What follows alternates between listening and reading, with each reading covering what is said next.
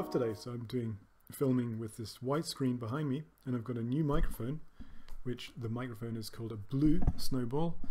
So it's kind of quite portable, and it looks a bit retro-futuristic, which is quite appropriate because I'm going to do something that inspires me today that's retro-futuristic. So I'm going to show you basically this book, and this book is called The Little Book of Vintage Space, and I'm just going to take it close to the camera so you can see in detail.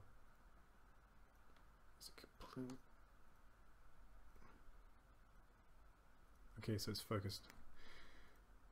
Little Book of Vintage Space comes with a free fridge magnet, which is here. Look at that. Adventures into the Unknown. Put that on your fridge. And the book is by a company called ilexpress.com, and I got it from Blackwell, which is a nice little bookshop in Edinburgh. So there you go. And they've got other books in the series as well. They've got one on sci-fi, so I presume the sci-fi one won't have stuff on space so much. Who knows? And why does this book inspire me? So basically this book inspires me because it has, I don't know if you can see, but it's got loads and loads of cool, completely random stuff from sort of probably 1940s and 1950s, not films, comics and stuff. So let's just take this one close as an example. What's this? A spaceship, and it's keeping up with my satellite. So it's just got so many cool things, and this is really good for inspiration. You know, for example, if you're an illustrator, an animator, making art, music even, writing even, you know, something like this is really a good resource for ideas. And at the same time, you know, if we all have boards on Pinterest and, you know, and folders full of stuff, but, you know, it's really nice to have something that's physical, so we pick it up and then we can just look at it immediately. So because with the folders on the computer, we can not remember them, you know, we can just forget about them. This is quite a good little one here. The woman looks really strange. Oh, if only some being would come and solve our world problems. And they look really strange, those humans, almost like aliens. This is a nice bit as well. So it's like the rocket sequence firing.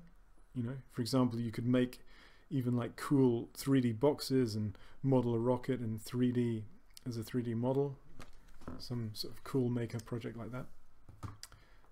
So I'm just going to show you something that sort of retro-futuristic that I made. You might have seen this if you've been following my work. Hopefully you will be able to see it when the camera focuses. Oh man, please focus. Okay, sorry about this. I'm gonna switch this to, oh, it just focused. There you go. So that's quite a rough model. That's a test. I just wanted to see how it's going to print. And this kind of robot is for a new project that I'm making. I'm going to go to the Mac lab next week and get some new prints of it. And there you go. So this model was modeled up very quickly from a photograph that was retro-futuristic. So it wasn't from this book, but it was kind of a similar thing. And I got that from a movie clip, and the movie clip is a Russian film I just found on YouTube, and it's called Voyage to the Planet of Prehistoric Women. So it's a bit of a strange name, but you know, that's just the way it goes. And I think the film was trying to copy Hollywood there, and they kind of copied it and got it a bit wrong, but at the same time it's quite interesting as well. So there you go.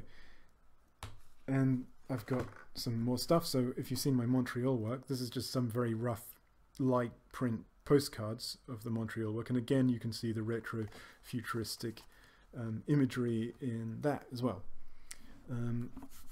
So there you go. And this book is good, and it's got other books in the series as well, as I said. So I'd recommend that, and I hope you like this screencast. And I'm going to do more inspiration screencasts like this with this nice white screen that I bought, and my microphone, and I've got the new webcam, which I really like, but as you can see, the autofocus sometimes is a bit slow. So that's a Logitech HD 1080p Pro or something. I don't want to get too techy. And that's it. So thanks very much for listening. Remember to check out my art site, jamesabellart.com, for more of my work, my artwork, and resources, and also subscribe to my channel. That would be great. Thanks very much. And I'll speak to you soon.